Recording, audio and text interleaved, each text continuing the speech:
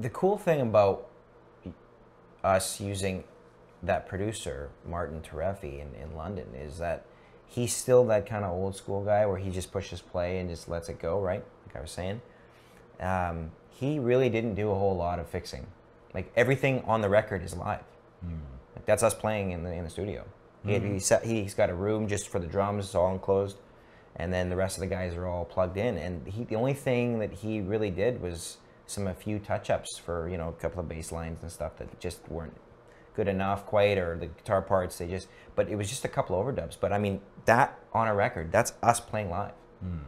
And so that's his feel. He doesn't want to take the digital too far. And that's kind of that's why we used him for the last record, and we came back to use him again because of that. It worked. Yeah. You know, didn't overthink. Just be in the moment.